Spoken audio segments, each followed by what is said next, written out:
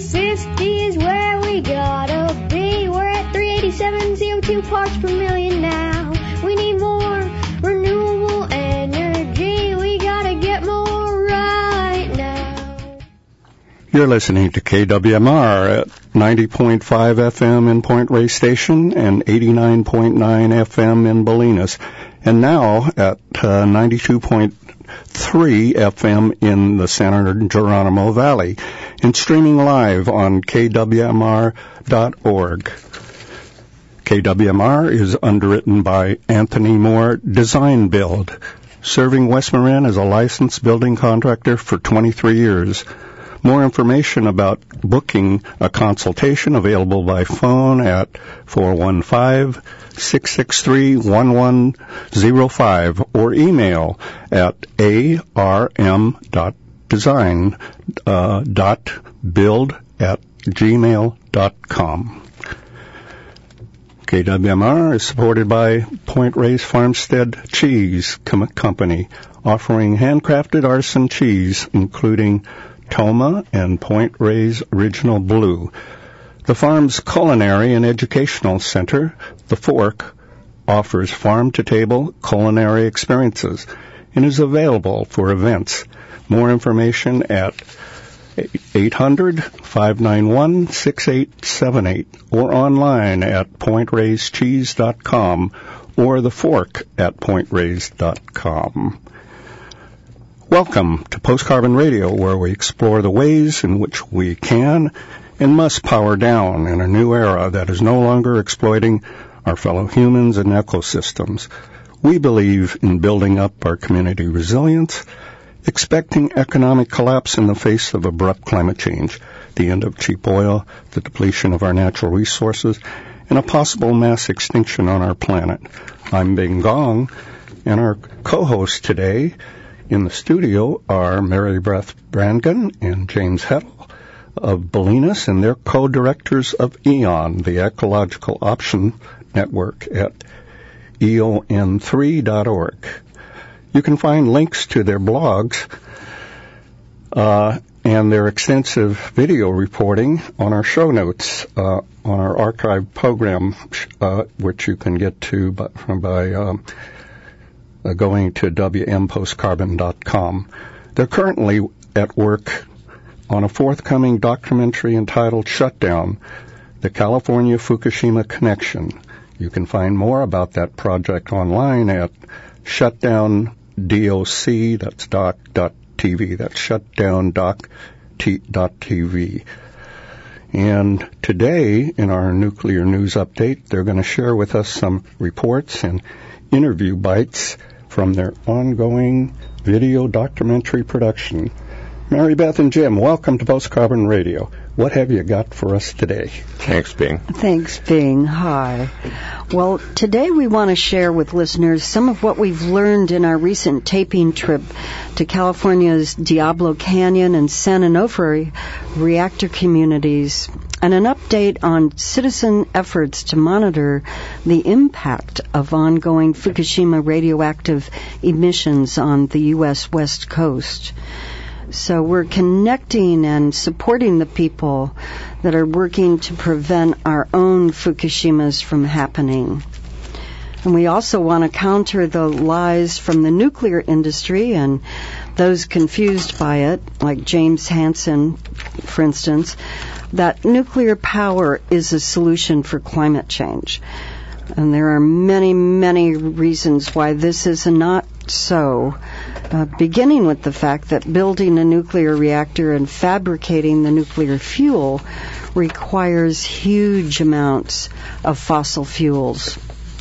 And furthermore, the impossible task of sequestering the deadly resulting waste that will be hazardous for 250,000 years is energy intensive, to say the least, as well, and unspeakably energy intensive in even the first 20 years of grappling with how to deal with this. So in San Luis Obispo, we recorded a Nuclear Regulatory Commission community meeting on Pacific Gas and Electric's Diablo Canyon. There are two aging reactors there, located at the intersection of 13 earthquake faults. And we met with members of Mothers for Peace in San Luis Obispo who have actively been dealing with these reactors for over 30 years. And I just want to start out with a story about what happened at the NRC meeting. One of the members of the Mothers for Peace, who happens to be a man, male members of the mothers are plentiful. He testified at the NRC meeting that he'd begun measuring the radiation levels because he lived in an area close to Diablo Canyon. And he had a good Geiger counter that was factory calibrated for accuracy. And the background radiation readings that he was getting, measuring day after day, were ranging between 29 counts per minute and 41 counts per minute day after day. But then all of a sudden, one day, the Geiger counter measured 684 counts per minute. So at that NRC meeting we taped, he asked Diablo Canyon's PG&E management if they had released any radioactivity on that day.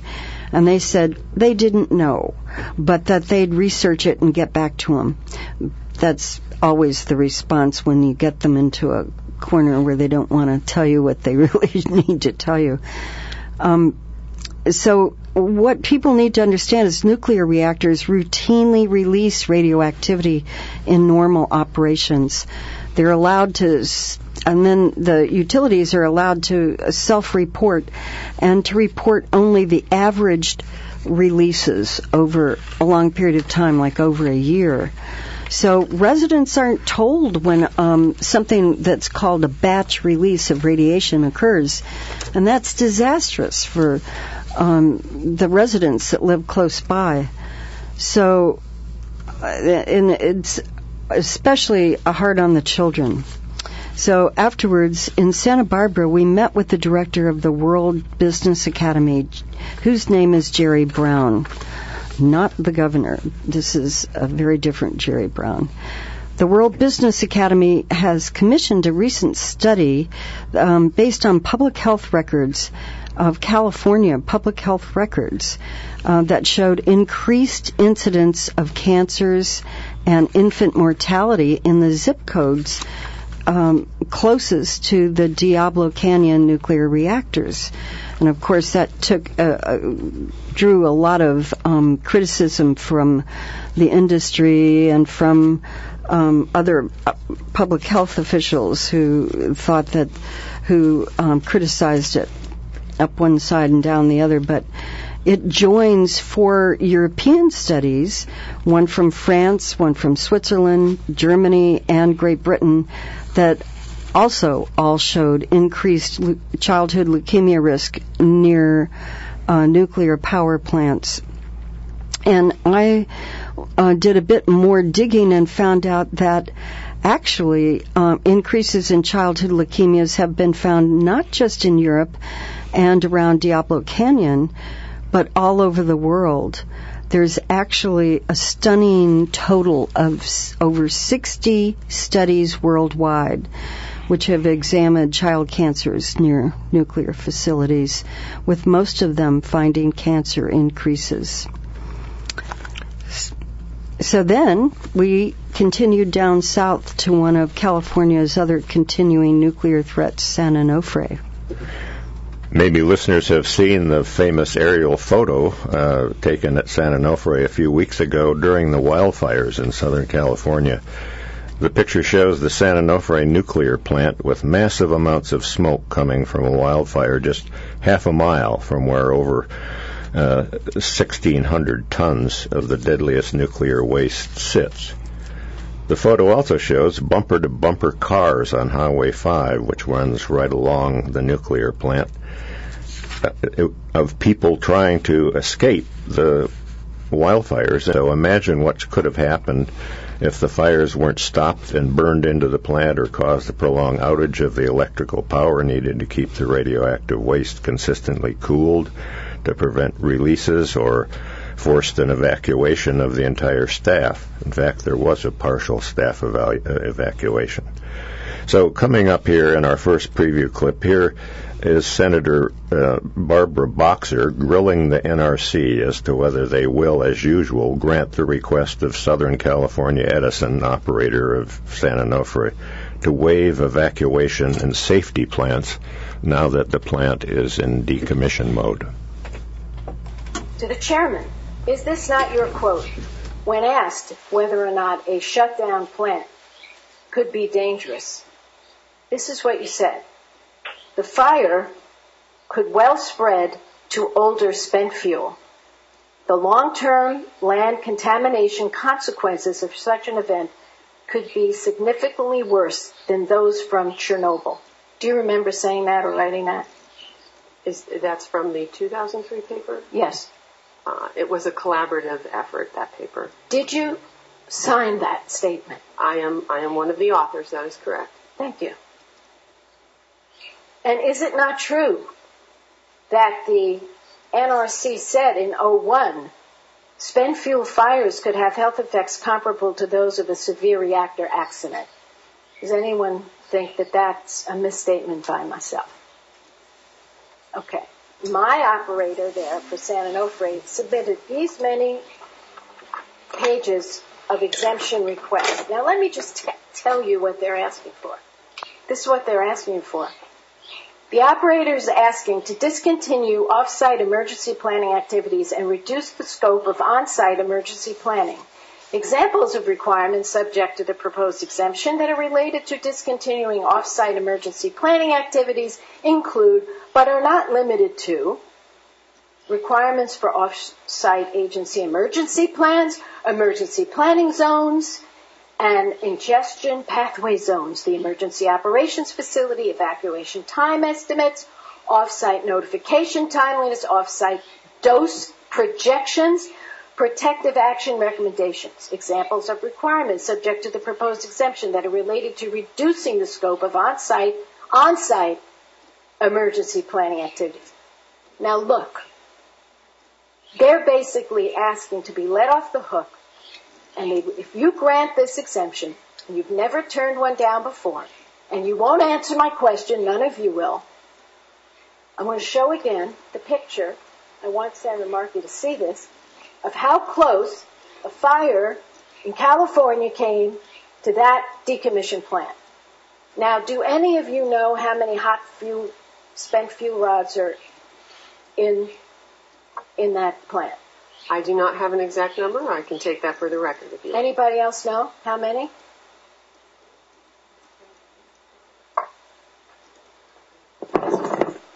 Just for the record, 2,600. Do you know what it was designed for? The original design or after the Yeah. re-racking had been done? If it was the original design and the open frame racks, probably about a quarter of that amount. 1,300. So this doesn't even go into other decommissioned plants. So anyone who says that a shutdown plant is not as dangerous has to just read what the chairman herself said, read what the NRC said. The consequences of an event could be significantly worse than those from Chernobyl. And I got to tell you, I represent those people, just like Senator Vitter represents his people and worries night and day about their safety from hurricanes and the rest. I worry about my people. And I'm not going to stop, because I can't get any one of you to commit to me that you will turn down this request for everything that they want to waive. And you've never turned it down before, and you won't answer the question. You do not know. Well, let me tell you, you better know. Because I've got 8 million people that live within 50 miles of that site. I had a fire that came within half a mile of that site. And the operator had to evacuate the people inside.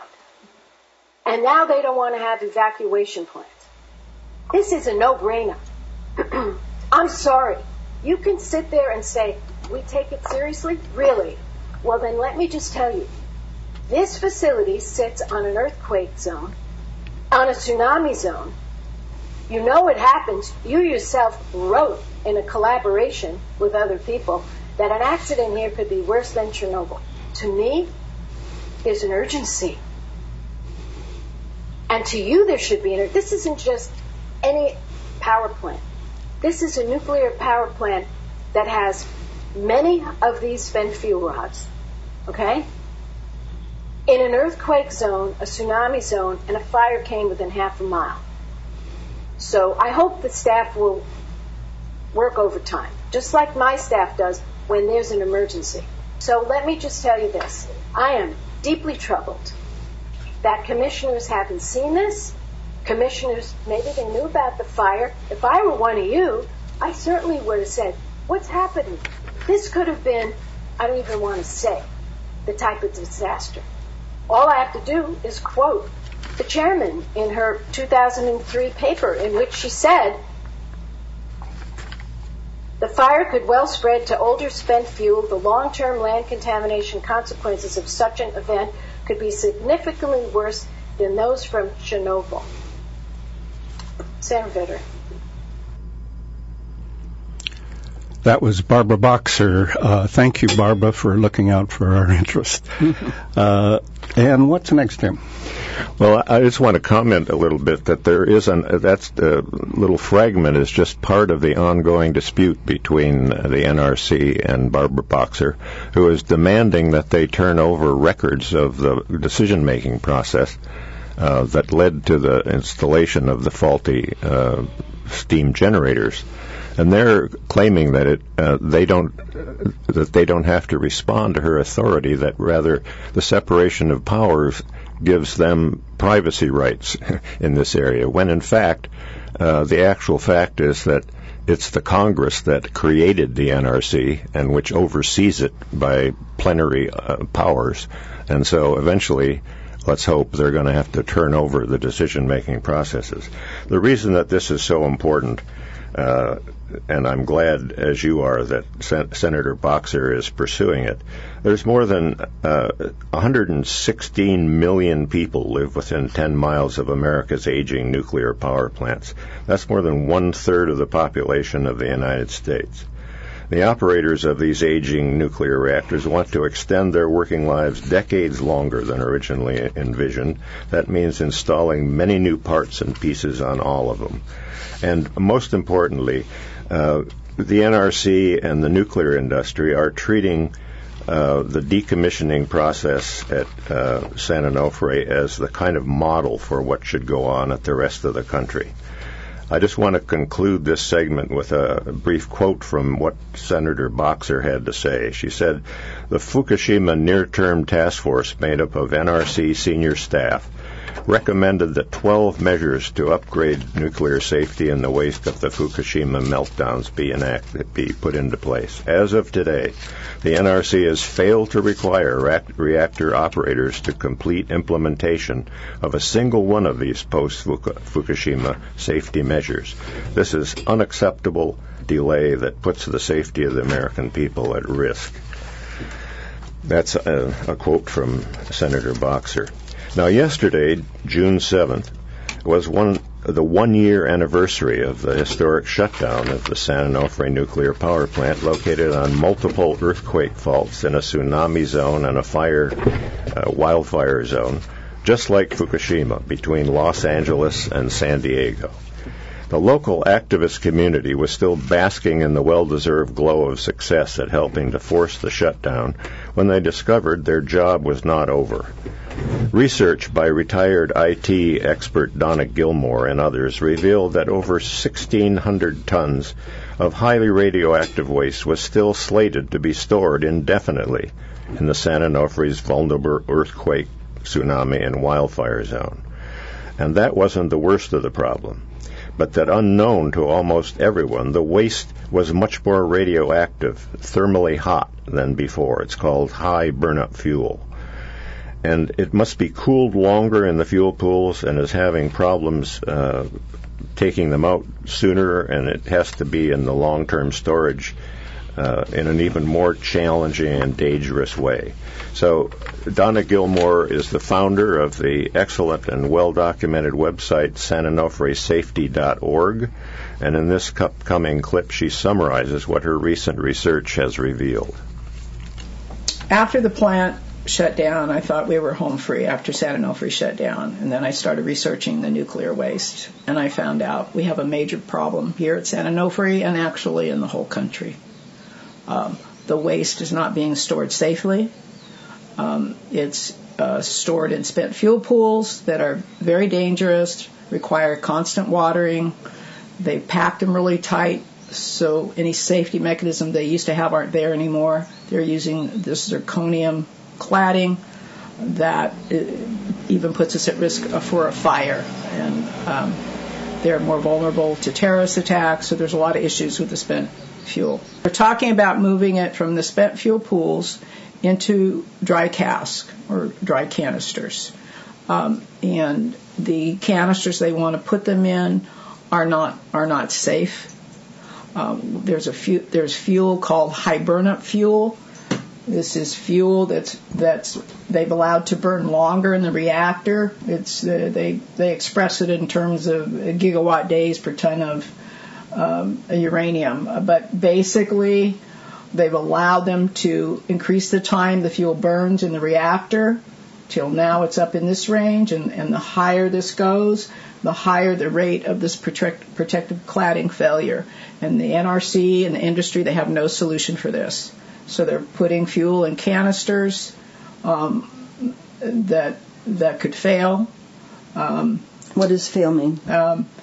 The cladding fails. Our first level of protection from radiation is gone. Our only other protection from the certain types of the radiation is in a canister that looks something like this. This is a canister, a stainless steel canister, a 5/8 inch stainless steel. This one holds 24 fuel assemblies.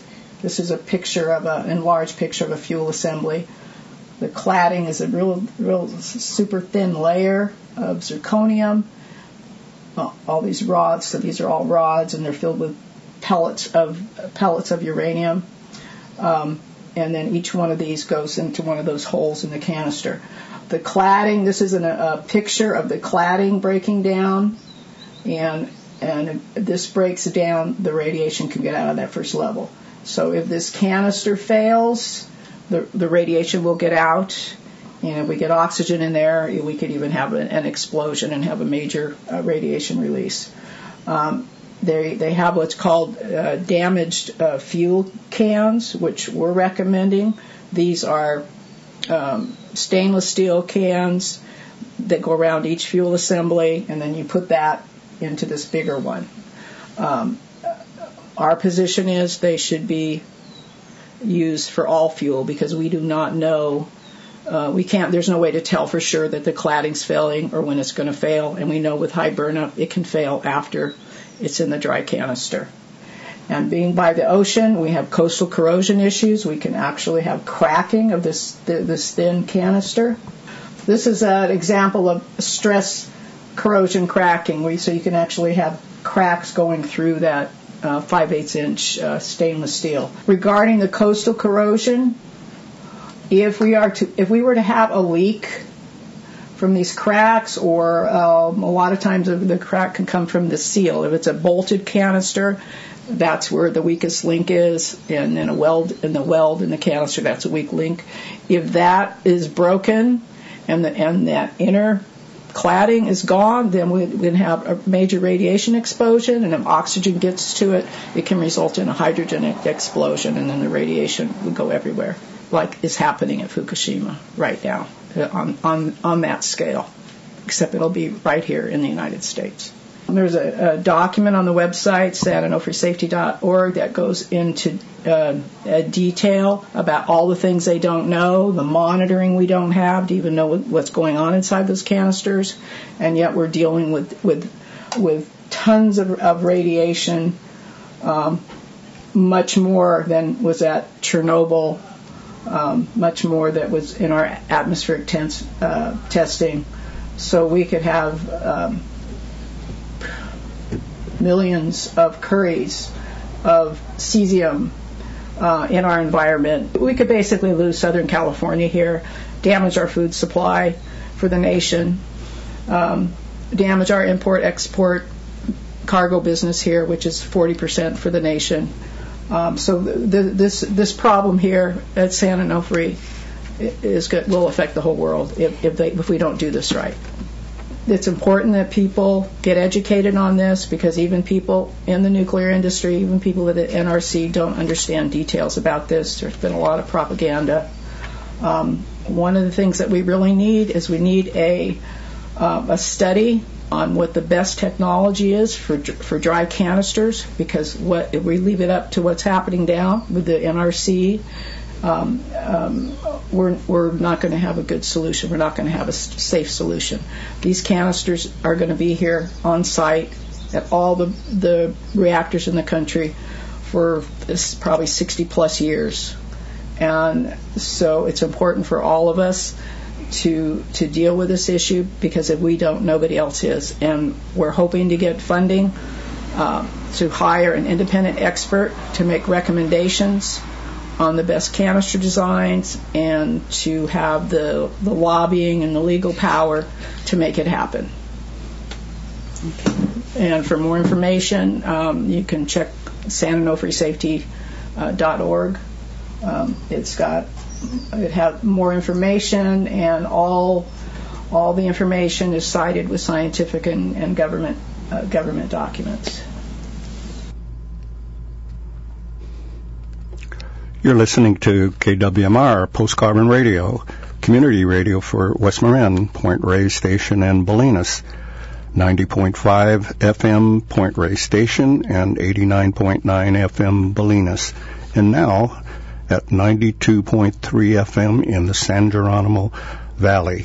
Plus we are streaming live at kwmr.org.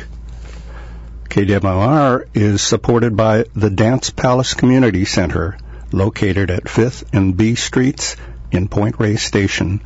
Member-supported, the Dance Palace offers classes, events, and facility rentals for all the communities of West Marin. Membership information, volunteer opportunities, and schedules available at 415-663-1075 or online at dancepalace.org. We're continuing with our nuclear news update with EON's ecological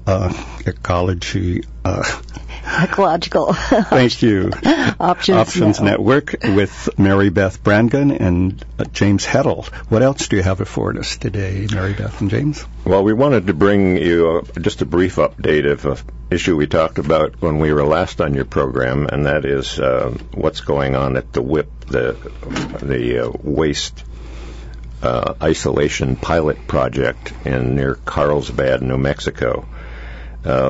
There was both a fire and an explosion there, not just recently. Actually, the explosion occurred on Valentine's Day. And subsequent investigation and research by various agencies has, forced the closing, the indefinite closing of the WIP plant, which was supposed to last for, it was a demonstration project that was supposed to last for 10,000 years. It managed to get through the first 15 years without a major disaster. It may not reopen, but nobody knows at this point. So the explosion was caused by a number of factors, which all boil down to an erosion of the safety culture in the nuclear industry across the country, as well as an ignoring of local regulations and safety practice by the staff.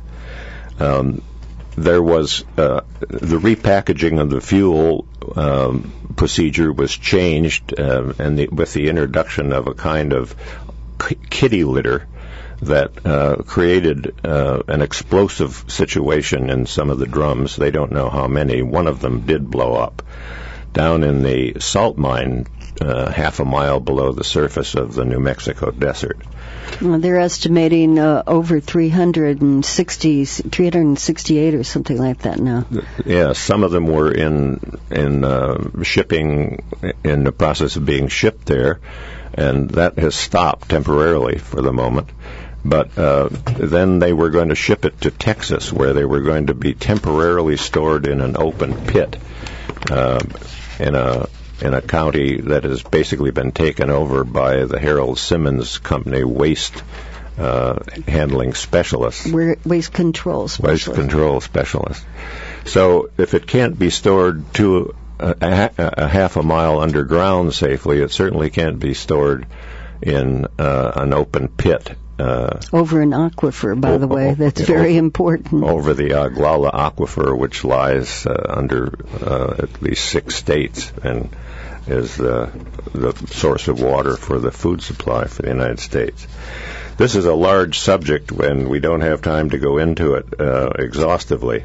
But we have discovered in the process that there is a kind of a shadowy agency called the National Nuclear Security Administration, which is supposed to be subsumed by the DOE, but actually essentially rules the roost. And they have been in the process of taking used nuclear fuel from other reactor sources around the world and bringing them to the United States to be reprocessed. Unfortunately, none of the reprocessing strategies have worked, and so there's an increasing accumulation of high-level radioactive waste in the United States from other sources as well as our own. So this is a serious issue, and we'll report more on it in upcoming programs. Now I want to turn it over to Bing to tell about some... Before we do that, Jim, we forgot to play the Peevey clip and the Michael Aguirre interview. I was... Mm-hmm. Could you introduce Peevey again and his outrageous remarks? Right. Well, the San Onofre case is the current epicenter of a controversy with implications for all of the 100 U.S. reactor communities. And as we mentioned before, that means implications for 116 million U.S. residents who live within the 10 miles of the reactor, 1/3 of the total U.S. population, and also the rest of us who are going to be affected if one of these problems completely blows, which is increasingly likely with the foolhardy chances that the industry is taking and the lack of safety consciousness. They just don't care.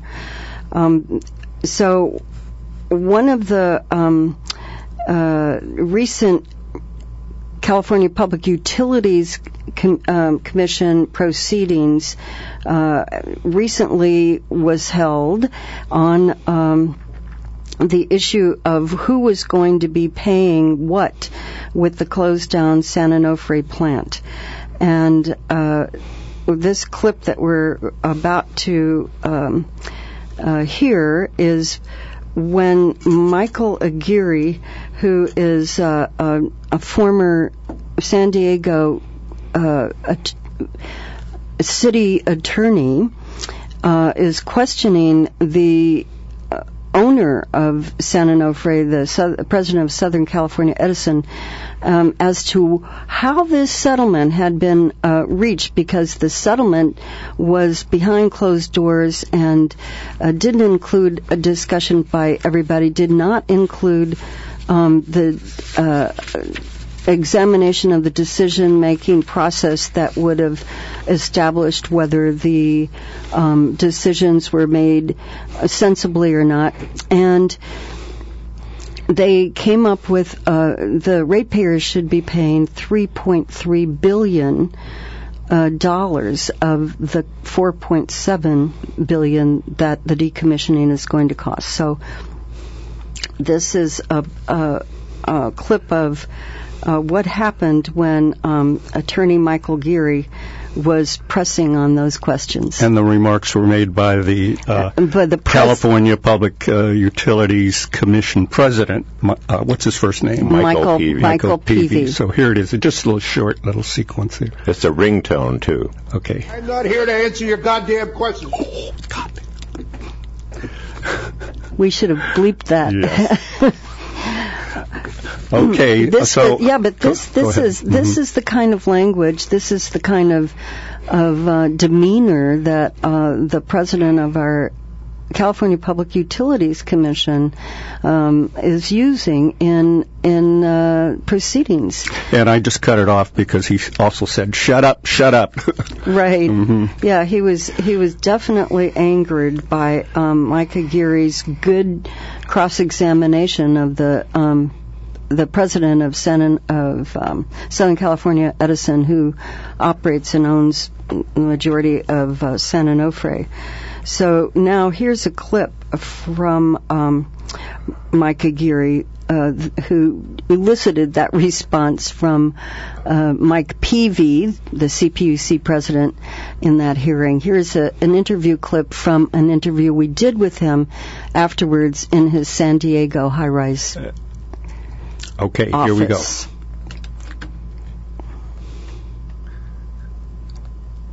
I'm not here to answer your goddamn questions. Shut up. Shut up. That's great. Kind of a bad ringtone on that one. That's very happy to be having an opportunity to talk with you today. I know it's taken me about a week to overcome the emotional stress of Mr. Peevey's outrage. But anyway, I'd be happy to answer any questions you have. Yeah. Well, give us the state of play of this so-called investigation at the CPUC and what your objections are to the way it's being conducted. Well, the purpose of the proceeding is to figure out why the executives at Southern Cal Edison deployed steam generators that were supposed to last 20 years and only lasted 2, and related to that, why the ratepayers should then have to pay for the San Onofre power plant for the next 10 years, even though it's not going to be producing any electricity for them. That's really what the supposed purpose was of the investigation that was announced by the Public Utilities Commission in November of 2012. And so what is the state of play currently at this date, last of May 2014? Well, there was a well-orchestrated plan to never have an investigation into who was responsible for deploying the defective steam generators. There never was an honest effort to figure out whether it was reasonable to do that, and there was no effort to figure out whether, or an investigation into whether ratepayers should have to pay any more for the San Onofre plant. That we now know. So that's one thing that's been established. But beyond that, what has been established, there's nothing in the record that would allow the Public Utilities Commission to agree to the plan that's been put forward to end the investigation based upon the proposal that ratepayers pay another $3.3 billion. In order to get that plan that was announced, the so-called settlement agreement approved, the proponents had to show that they went through the steps of evaluating the strength of the case that ratepayers had, that they shouldn't have to pay anything more for San Onofre, and there has been an admission by the president of Southern Cal Edison, the primary proponent of the settlement, that there is nothing in the record that would allow the commission to make a judgment in favor of the settlement agreement. What was the circumstance under which President Peevey had this outburst that led to this ringtone? Mr. Peevey got peeved and then melted down after about 20 minutes of questioning of the president of Southern Cal Edison, who then admitted that there was no real basis for the settlement. And then when we turn to what the real reasons were behind what was being proposed by Southern Cal Edison. The president of Southern Cal Edison was asked, well, isn't it true that the value of your stock went up $160,000 on the day, a few days after the settlement was announced? The ALJ, who works for Mr. Peevey, wouldn't permit it. And then I said, well, we have an offer of proof. We believe that there never was an intent to have this investigation. It was a promise of an investigation without the intent to perform. We think that the ALJ put off any investigation to the indefinite future, that she prohibited us from gathering any evidence about whether the deployment of steam generators was reasonable or not. And then there were these secret discussions aimed at figuring out how not ever to have the investigation. There was an announcement of the so-called settlement that was immediately joined in by the PUC President Peevey and by Florio, the assigned commissioner to this issue, claiming that they were happy that all of the parties had settled, even though there were many that were not going along with the settlement. Are there implications of this, the outcome of this case, that go beyond San Onofre and California even? Well, I think that, one of the things that we have learned from Fukushima and what's happening in Japan right now is there is a covering up of the risks associated with these nuclear power plants. And we know in Japan there's been this change in government, much more conservative government, much more repressive government, a tyrannical threat, but most importantly, a controlling of the information. And only what the government wants you to know is being disclosed. And there's probably a lot of different reasons for that, but you see somewhat of the same situation here with San Onofre. The Nuclear Regulatory Commission has proven itself to be more of a cover-up artist, or more of a cover-up operation than a disclosure operation. Same is true with the Public Utilities Commission, and the public has a right to know what the safety threats are, what the financial threats are, what the game plan is for redeploying the nuclear waste. And I think that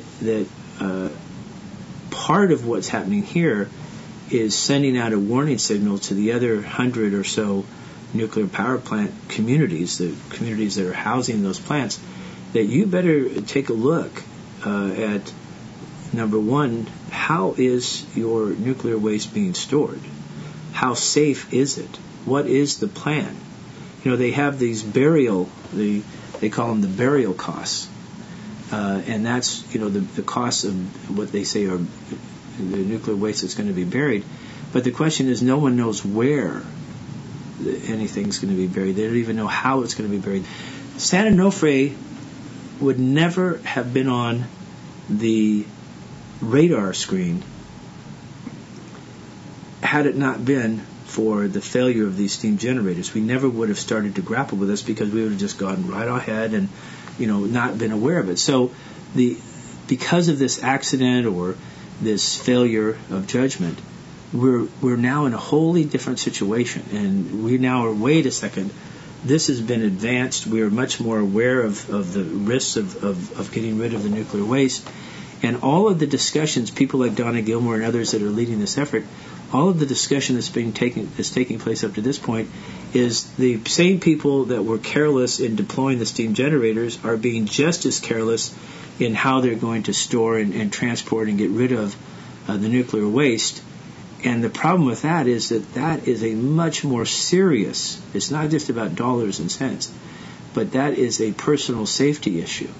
Maybe it's time to go to the community and get the groups that are really knowledgeable about nuclear safety and the cost of nuclear power, and that are really have been diligent and a real dedicated record of diligence on this issue. Maybe it's time to put them in charge for a while, and put the people that are the most concerned about the people and not most concerned about profiteering. Maybe it's time for that, just for a change, for the next few years. And even if they do, the challenge is going to be great. To figure this out is going to be really great. But, if you don't try to figure it out, you're not going to figure it out. And at least you have to put people in there that are going to try to figure it out. We don't have that today.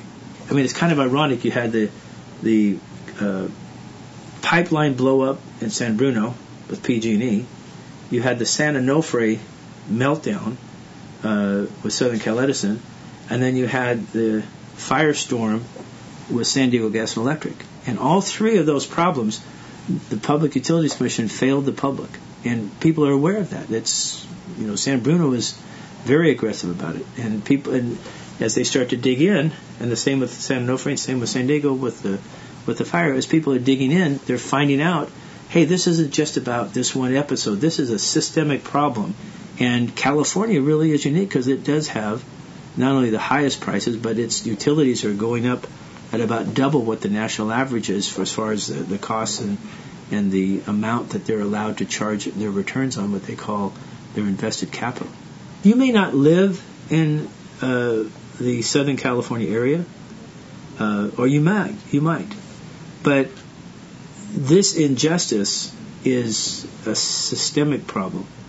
And to the extent that you can pick up the phone and just call your local legislator and say, I don't like the way the Public Utilities Commission president speaks to people that go before the commission and cusses them out and tells them to shut up. That's really you're tolerating something that shouldn't really exist. That's not really the way in which we think. You are public servants. That doesn't sound like a public servant. That sounds like a tyrannical public official. And we don't want that. And we want you to do something about it. We need that fellow to move on. And we need the message to go out. No, ratepayers shouldn't pay for the mistakes of Southern Cal Edison. And not only that, but you should pay the money back. And beyond that, the federal government should conduct, as Senator Boxer has asked, we need a criminal investigation of this. This is taking money from people under false pretenses. Why can't we go after people who are in positions of responsibility who have no excuses except for their unbridled greed for doing this? Why can't we go after them? Those are the things that we need people to call up their elected officials and just calmly and rationally get those points across. The thing people have to understand is the Public Utility Commissioners are supposed to be making decisions in the open so we can observe what's influencing their decisions. The decisions at the Public Utilities Commission, there must be some underground bunker that they all go to and make their decisions in secret, because there is no way that when you look at the public record that you can understand how they go about making their decisions. And that is a state of California constitutional right that all Californians have to observe their public utilities commissioners making the decisions as a group. And that is being denied to them. The decisions are made behind closed doors in what they call ex-party meetings. The whole point about Mr. Peevey was asking him, hey, you've been making decisions with Southern Cal Edison. Why don't you tell us how that worked? And that's when he said, I don't have to answer your question. I don't have to answer the question of whether I was meeting in secret with Southern California Edison, plotting how not to investigate the unreasonable conduct of Southern California Edison's executives. I don't have to answer your question about how I was able to orchestrate this whole facade of a settlement. I don't have to answer your questions about how much I've been involved in this whole process that you don't know about. Shut up. Just shut up. And, that's the attitude that people have, is the people of California, from, the Public Utilities Commission, to the people of California, shut up. I don't have to answer your questions. And that's, right now, we don't have any politicians saying otherwise. We hope with the public hearing this and seeing this that maybe we can get some politicians to call up the Public Utilities Commission and maybe they can ask them. You've been listening to Michael Aguirre, who represents low-income Edison ratepayers as an intervener at the California Public Utilities Commission. Now I'd like to say a few words about what we're doing here in Point Reyes to monitor the Fukushima ocean radiation, which after 3 years, the Fukushima disaster was March 11th, 2011, and that ocean water, that continually contaminated radioactive isotopes are going into the ocean, 300 to 400 tons of water every day. and now I understand there's concern about strontium getting into the Pacific Ocean.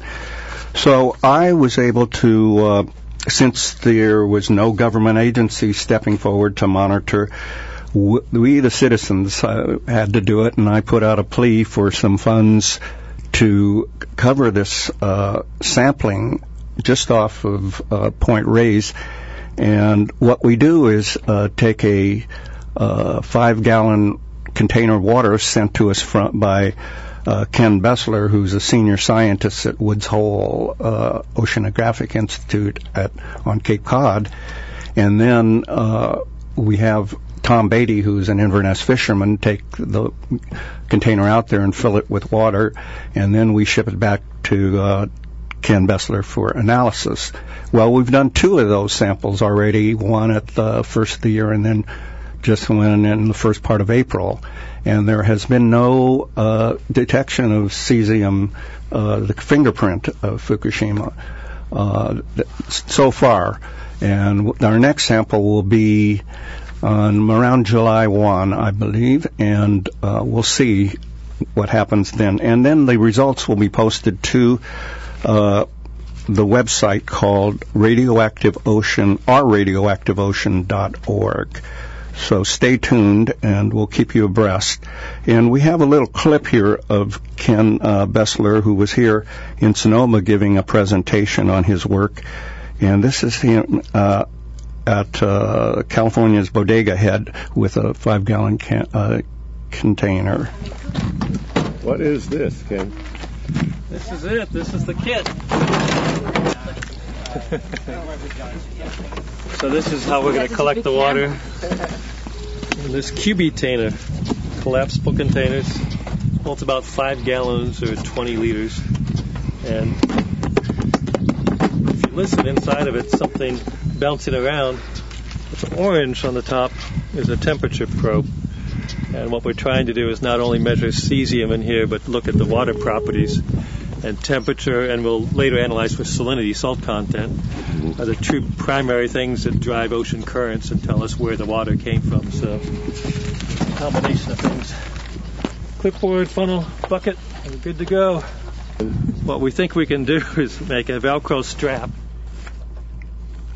Let's see. How about introducing our next clip, Mary Beth? Okay.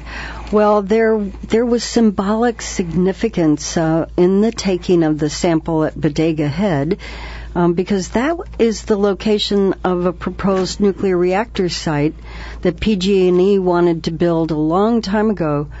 That was discovered to be right on the San Andreas Fault. So and it was defeated by successful citizen research and organizing. So here's John Bertuchi, who's a co-founder of Fukushima Response and organizer of the event that brought Ken Buesseler and Dan Seith of International Medcom to speak in Petaluma last week. And John tells the story of what's now called the hole in the head. PG&E intended to build a nuclear power plant right here, a reactor. And the big dream, developers were already thinking there would be a freeway from here to San Francisco along the coast. Local activists got wind of the story. Now, the way it works is the same old story. They go through the courts, they get the permissions, they got a public relations branch, and they were steamrolling this through with politicians who were making decisions without really public comment. So the activists banded together and started a campaign to make the public comment. And some fortuitous things happened. There were Malvina Reynolds, I don't know if you remember Little Boxes. She wrote a song against the reactor. Okay, that got traction. The editor of the Chronicle was on vacation, and the assistant editor got a big story in about the danger. So that got a lot of press. They did demonstrations here where they had balloons, helium balloons, with strontium written on it. They released them. They float south. They lose the helium and drop in your backyard, and you read, "You're holding strontium from the Bodega Bay power plant." So the consciousness went, and this was early 60s, so there was a sense of resistance. But the final blow was UC geologist came out, climbed into the hole, said, "You're on the San Andreas Fault. Bad idea." Yeah. And I believe at that point the AEA backed out. Atomic Energy. AEC backed out, and PG&E said, "Wash their hands of it." So this hole would have been the foundation of a nuclear power plant. Bodega Bay would have been a nice warm place to swim then, right? That's right. Yeah. Well, that was one of the arguments. There was a lot of people who said it's going to warm up the water and kill the fish. And we live on that fish. And, Well, I guess it was a case of citizen activists expressing concerns that delayed it long enough for consciousness to actually be able to pay attention to what issues might have actually happened. If something like that had happened in Japan, for instance, people might have, put higher seawalls up at least or something like that. So after that inspiring story of a successful citizens campaign to close down a proposed nuclear plant, here's another inspiring story. This one's from Japan. Citizens in Japan filed a lawsuit that resulted in a recent court victory, which is very unusual. The court in the Fukui prefecture ruled that the Ohai reactors would not be permitted to restart. And these are reactors west of Tokyo. There have been massive public resistance to restarting the reactors, but the current administration in Japan, of course, wants to go ahead and do that. And he said that the judge said that even though this might be a short-term consideration for the economy, the risk of losing their homeland would be far worse and would be the true disaster, and was very impatient with the argument that this had to be done for economic reasons, and that he said the Fukushima disaster has been the worst environmental catastrophe in their country, in their country's history, and that the real disaster is when you can't use your land anymore. So we were very edified and inspired by that result and that decision. And even though it'll be probably appealed and may even be overturned, it did set an important precedent. Because they want to restart all 50 reactors that are now out of service. That's right. Okay, well, I think we have to wrap that up. It's been a full hour show with a lot of reporting. Thank you, Mary Beth Brangan and James Heddle of EONs, and all the wonderful work you're doing to keep us aware of what's happening. And Mary Beth and Jim will be back on Post Carbon Radio next month for another nuclear news update on the second Monday of July. So you can listen to this and other archive podcasts of our program on Post Carbon on WMPostcarbon.com. Now stay tuned for Cruising with Rick Clark. Shut down Diablo.